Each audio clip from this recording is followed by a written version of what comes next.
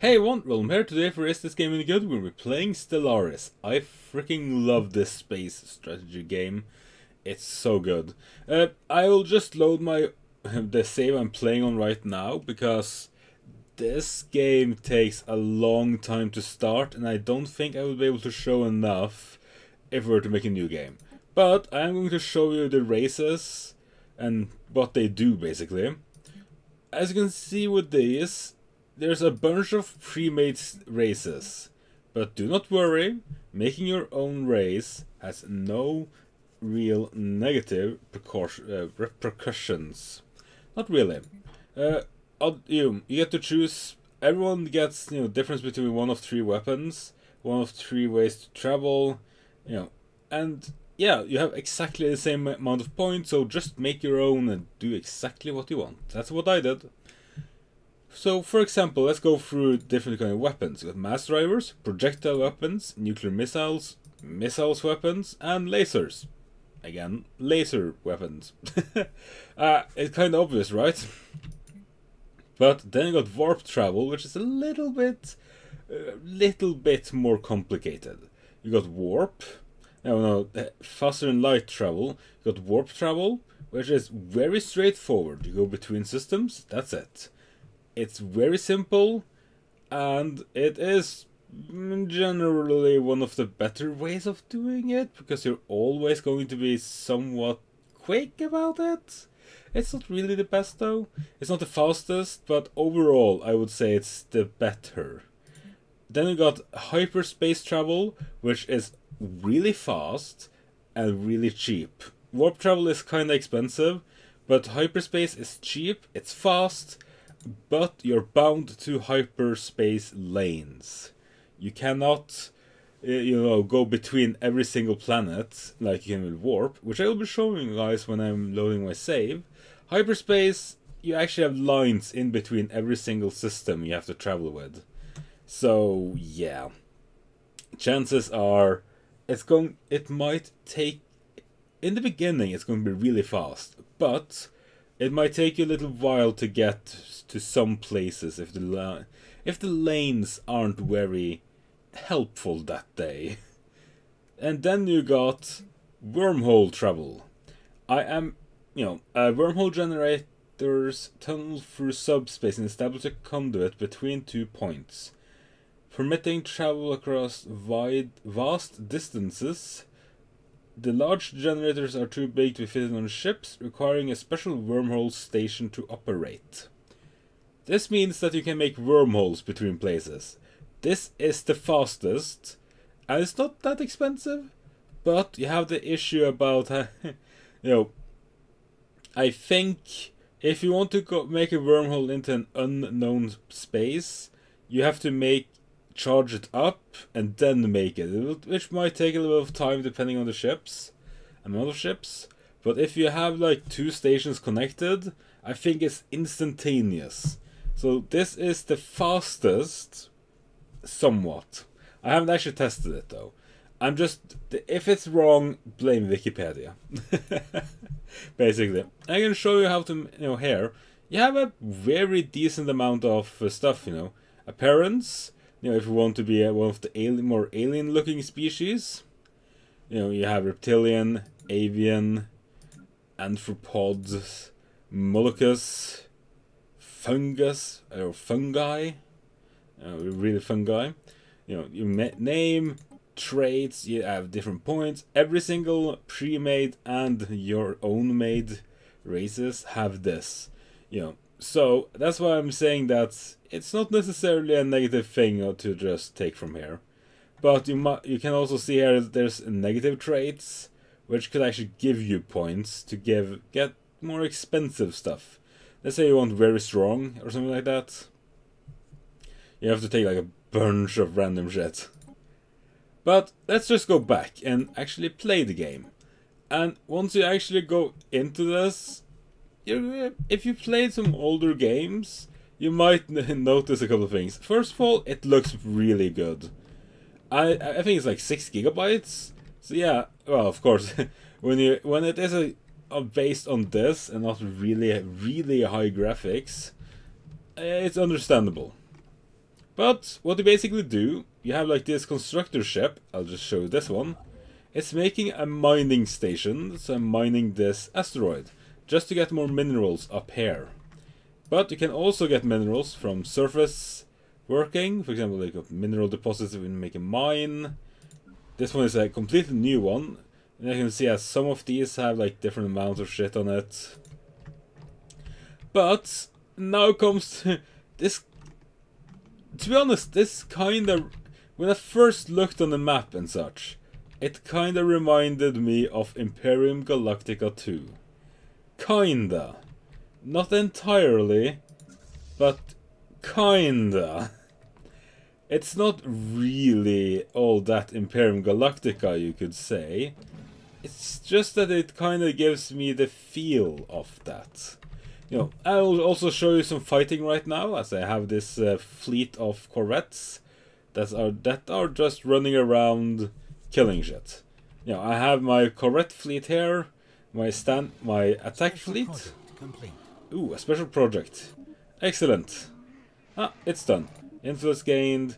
And actually with that, I'll just put this guy on hold a little bit. I don't want to lose time. One of the things, space is for pausing. And you will want to pause whenever you're not doing something. Because time is really important here. I mean, really important. Now go there. You can just start...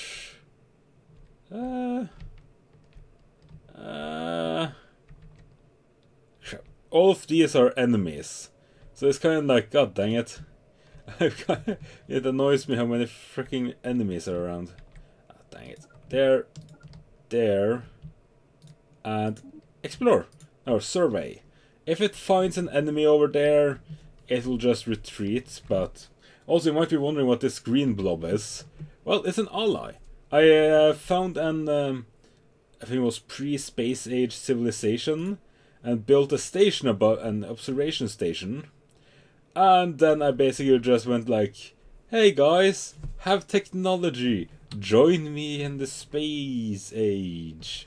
You know, and I was basically just like, yep, join me in space. And they're like, after thinking like a bunch of years, they're joining me in space age. And they are under me.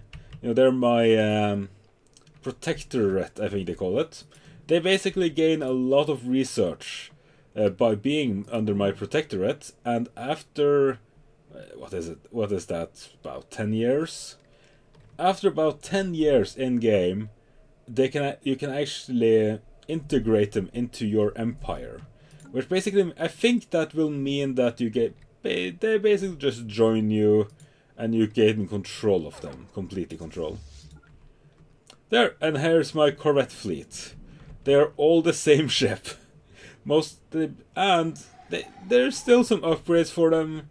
But yeah, these are the lowest out of 4 ship designs. I think there is about 4 designs. There might be like a few more. But, well, basically there's corvettes, forget the other one, cruisers, and no, corvettes, destroyers, cruisers, battleships. They all cost more and more naval... You can see up here naval capacity. They cost more and more naval capacity. But with bigger ships comes bigger shields and bigger armor. Which, you know, as you can see, armor and such on the side here. Bigger ship means a lot more upgrade points here. The damage might be the same. But having one ship with an armor, you know, resistance of like 20, 30, 40... and shields like the same as their hull points, instead of multiple smaller ships, is probably going to be advantageous. Dead. Yeah, he kinda didn't stand a chance to begin with. And also, as you just saw, I sent this science ship. I sent a science ship down here to research this. Situation log updated. Because if I research that, I will actually, very possibly, get some tech. I'm gonna regret this, but I am going to go down there and fight the elites. Oh god, I don't want to do that, but oof, I might lose my entire fleet. I'm going, but heck, that's going to show you all just my ships dying.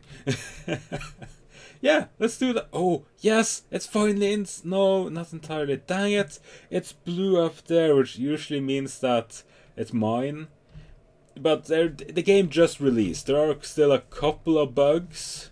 You also can see up here, debris analyzed. Some tech got 20% more, and some tech got 10% more. Yeah, it's just inside my territory.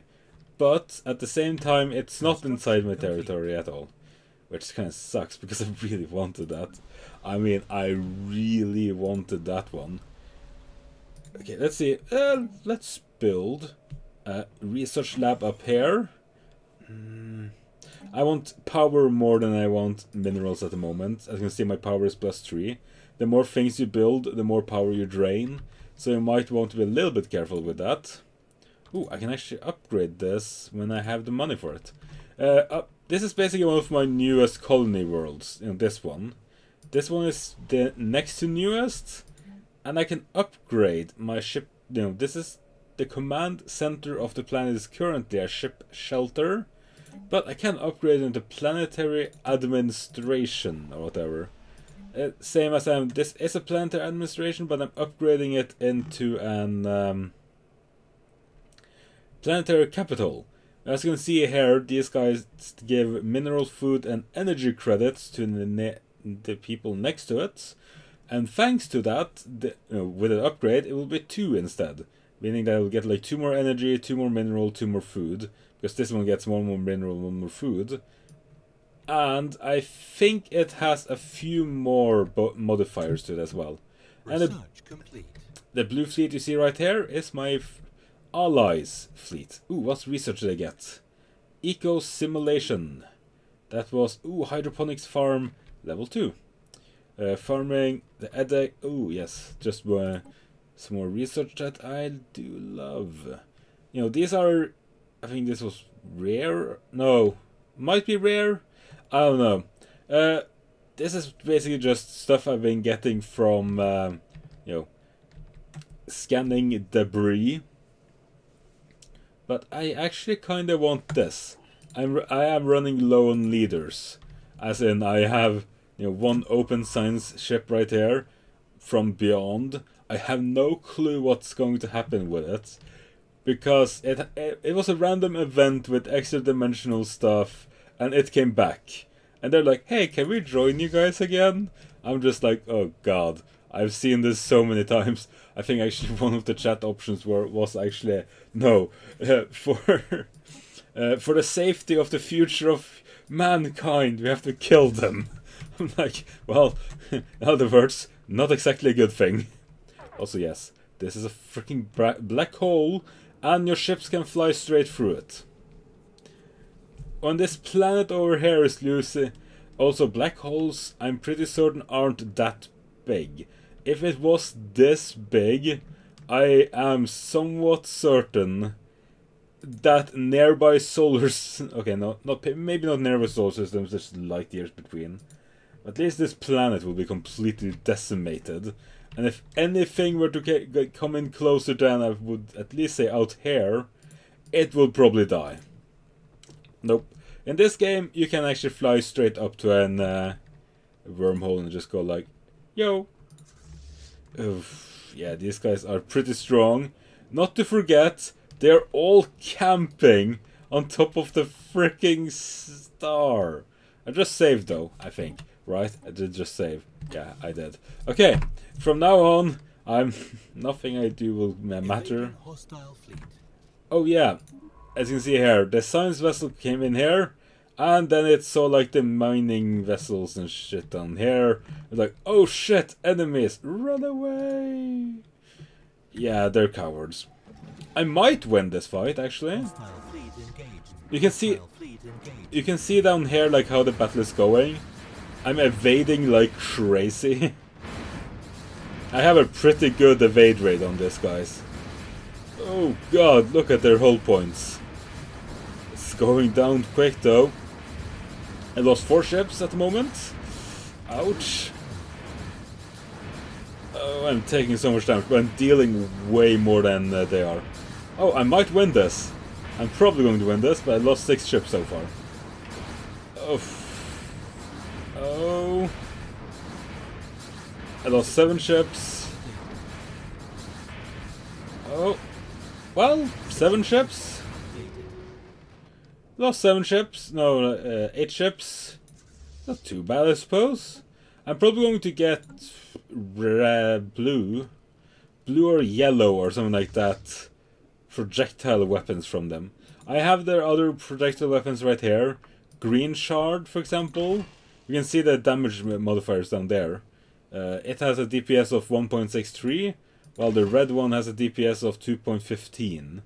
So, yeah, getting the higher ones, I think the only way to actually get them is by killing at least a few of these guys. At least a few. Okay, let's continue our quest and just... I haven't fought these guys yet. So hey, let's go and murder ourselves in this black hole. Oof. I'm just looking at that name, Abyssal Host and Chasmal Horde. I'm just like, god damn it, that... Ooh, run away, run away! As I'm gonna load my previous save Atmo as it is. Debris analyzed. Again, keep researching. Here's the thing. As you can see up here, these are the more permanent warnings. They'll tell you like, yeah, you need to do this. But the only way to get that same thing with science is letting the science time run out and it goes like, warning! You have forgotten to do a science. And you're like, ah, fuck, how long did I forget that this time? It's happened to me a few times. You can also place military stations, as I show you down here. Military stations... It's the thing that has this blue aura. It stops... or it kinda stops people from jumping in here, as it attracts them. You know, they get jumped straight into here. Which is kinda... fun. And there we have it. It's not really a good one. This is like the first level one. And I think it's like one of the first ones I ever made.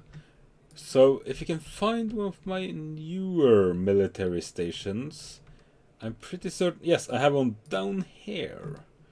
Yeah, this one is a little bit more upgraded. Just a little bit. But I can also make another one, which is a lot more expensive. Holy shit, the range on this, how far away I have to be from a station is pretty huge on this one. But as you can see, it has like 4 different arms on it, which is this one. It has 2 fighter hangars and a bunch of turrets. And it has a bunch of shields, armor, power plants, everything you need basically. It is an extremely powerful tool. Oh yeah, here they are. Wait, the fuck is this? Oh, is this one of those fucking clouds? Oh shit, they are clouds. And they're hovering around the black hole. Yeah, it's just a hole. That's supposed to be a black hole. Black holes aren't usually that large, I would say. Oh shit, this person might actually die soon. Because your leaders, because of the amount of years here, will actually die. You know, sooner or later. Let's actually try... I keep on... Oh, there it is. Leaders. Let's see. At the age of 72, she starts getting an mortality rate. Which is like, ouch. You can lose them quickly. Oh fuck. Oh no. Lost one. There goes another one. Oh god, they're just milling through them. Oh, halfway through that one. Sheesh. It would help if they were much better at focus fire. but your ships really are not that good at focus firing at all. I mean, at fucking all. I don't think I've had a single time where my ships were actually good at focus firing. Or, every now and again, maybe. But there should be some way of making them focus firing. There really should be. But I don't think there is. Yeah, come on, kill it, kill that at least. But now it's just the last one, which is also way stronger than me. Ouch, look at that. Again, focus firing would have killed a bunch of them. If they there should be something here that makes them focus fire. My enemies are focusing firing on me, but my ships are not. Which I don't know why. It might be something I missed, and if it is, I would be really happy to know. And yeah, dead. Oh, someone was elected. I didn't see that, but okay. Oh, as you can see, I also missed like 2 researches. Which is like, whatever, I'm not going to keep on playing on this save anyways. Ooh, I can research nuclear missiles. And as you can probably have guessed, what research you get is kinda random. You know, you get 3 new options. You can't actually follow down like a tree that you want to follow. You have to actually just choose out of these that are handed to you. And that fleet dead. Oh no, the leader died. Let's see how much... I did do a lot of damage though. But since they can't focus fire for shit... Yeah, that kinda happened. I can see a bunch of shit that's ready to just do stuff here. Wait, did I actually make that military station? I did. I think. Yeah, here it is. A bunch of turrets. It has a couple of crafts. Yeah, that's a bug. Sometimes if you have just had a fight in one sector and go to another one, you will still see, you know, something happening there. Because this is the range of the station. It's pretty fucking huge. You know, this station can protect like, these 2 planets. You know, some of the better places that had stations, it's like you find a godlike, you know, like this one. 4 science and alien pets. I was just like, fuck yeah, defense platform. You know, some of these you really want to defend. You know, this one's also you might probably want to defend.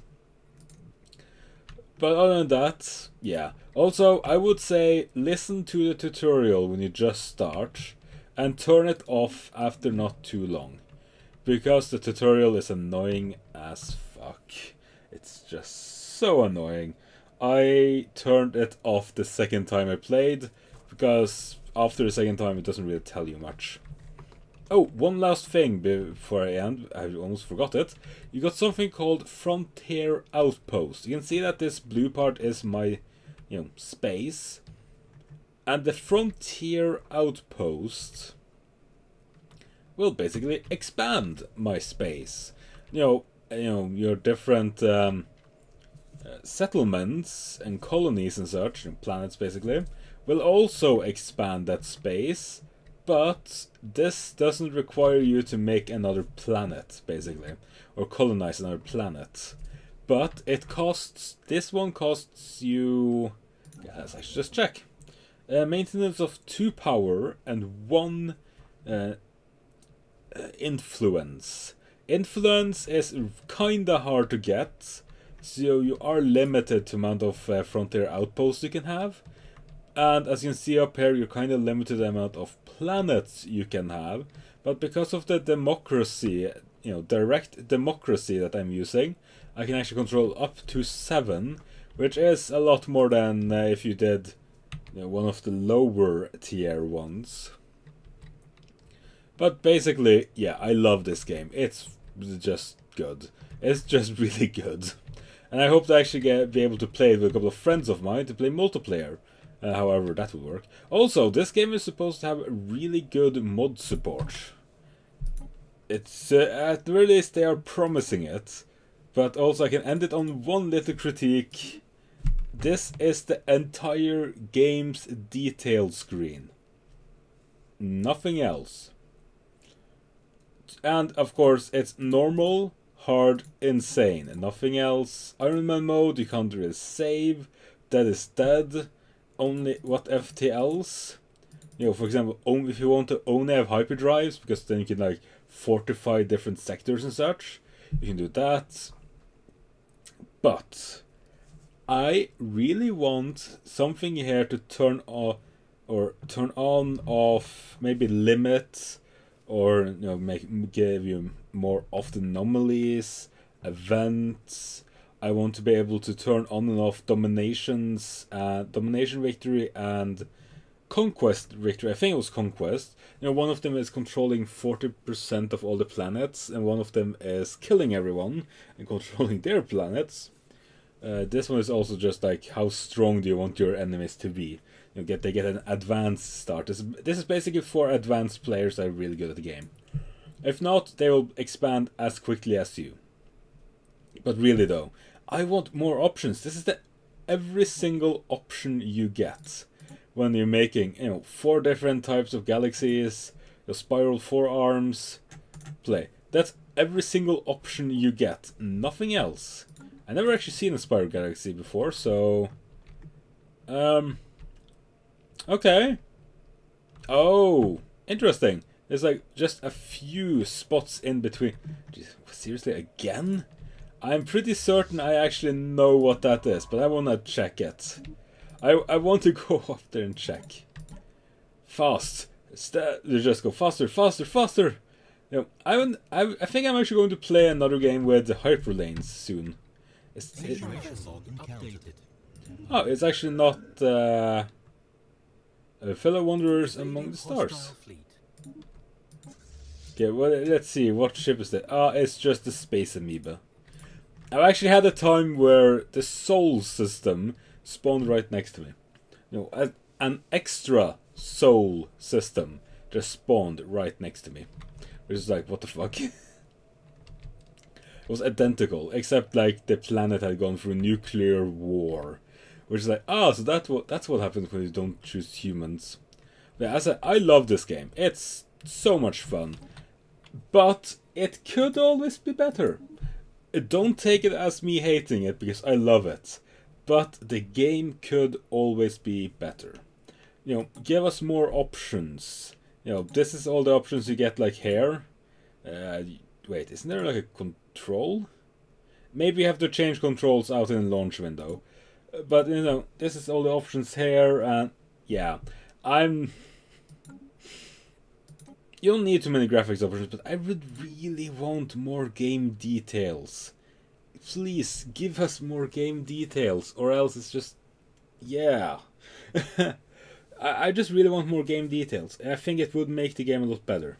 Because if you had more game details, you could actually modify it the way you want to play it. But I guess mods will do that for us soon enough. Because they have a pretty good mod support, so... But again, this was Stellaris. I really love it. I think if it looks interesting, go buy it. It's pretty good. So thank you all for watching. I'll see you all in the next video.